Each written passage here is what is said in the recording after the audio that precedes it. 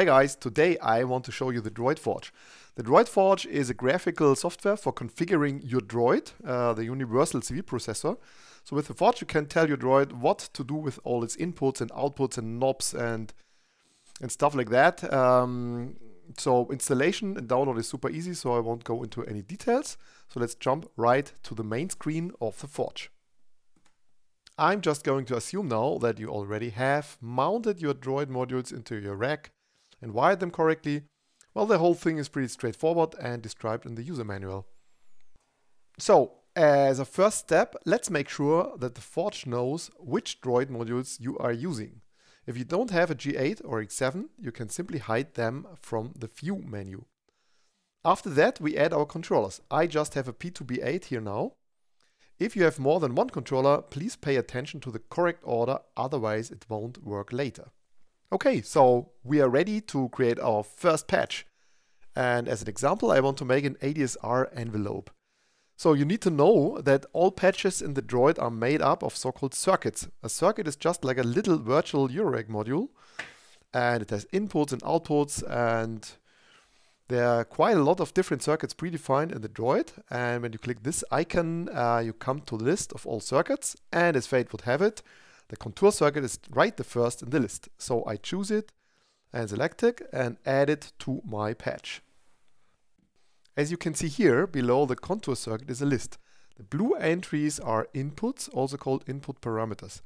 For the envelope, these are the typical parameters: attack, decay, sustain, and release, and so on. They are preset with useful default values.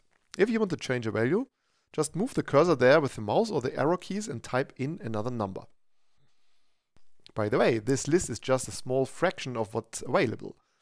There are many more parameters. With this icon you can get to the whole list and add more.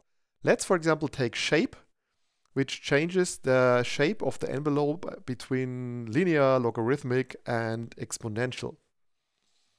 What we are missing now is the connection to the outside world. Our envelope should be triggered by the first CV input of the master.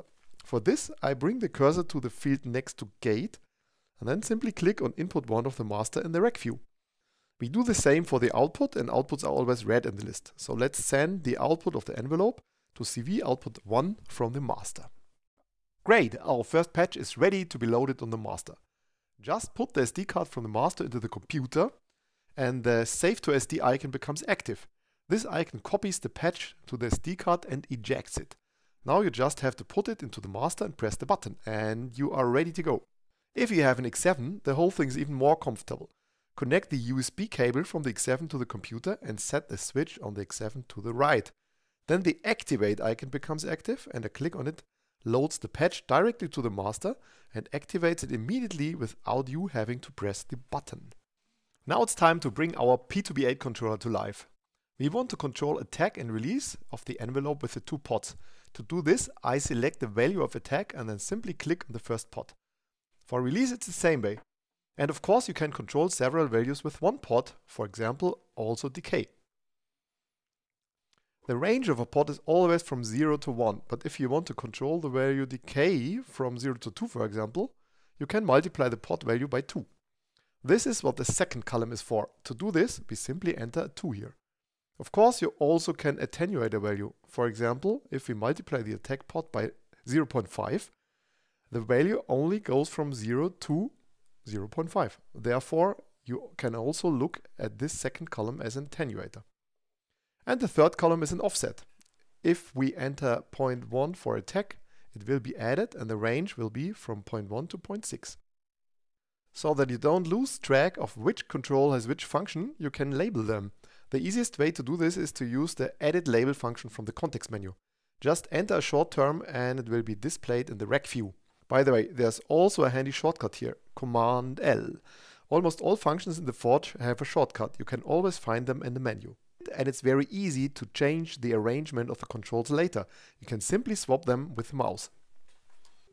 To use the buttons, you have to go one step further. With the buttons, you can build quite complex user interfaces for your patch. But I want to make a simple example here. I want to be able to switch on with the first button that the envelope loops automatically so that it always starts again from the beginning when it has run through and works like a kind of LFO. For this I prepare the button so that it works like a toggle switch. At the first press it should turn on, and at the second press it should turn off. This is done by the circuit button. Let's insert it into our patch. In the first line is the parameter button. It defines which button should be used. I make the connection as I did with the pods, simply by clicking. But other than pods, each button has an LED in it. To get this LED light up when the button is activated, the output LED must be linked with the LED in the button. The easiest way to do this is by clicking the bulb icon. Now we have to connect the output of the button to the loop parameter. First we add this parameter to the envelope circuit. Then we place an internal patch cable. With such cables you can connect circuits directly to each other to build more complex patches. To draw the cable, I go to the field next to the output and select Start Creating Internal Cable. Now I move the cursor to the value of loop and press Enter.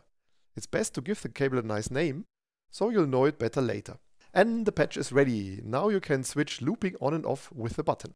You can do much more with buttons. You can have buttons with more than 2 states, or you can combine several buttons to a group so that only one of the group is active, and you can switch between several things. Have a look at the description of the circuits that have button in their name. Sometimes you will have a problem in your patch. For example, each parameter must have a value and cables must always be connected at both ends. If something in your patch doesn't fit, the Forge will help you. Let's delete the values hold and sustain as a test. As you can see, an error icon appears now. As long as it is there, you can't activate your patch. Just click on the icon to jump from error to error through your patch. As a last hint for today, I would like to recommend the Droid user manual. It's directly integrated into the Forge. You can find it in the help menu, but you can also select a circuit and then open the manual directly at the page where this circuit is described. That's it for today. I wish you have a lot of fun and creativity with your Droid, and I hope to see you soon on our Discord server. Find a link in the video description. And please subscribe to my channel so that you won't miss any further Droid videos.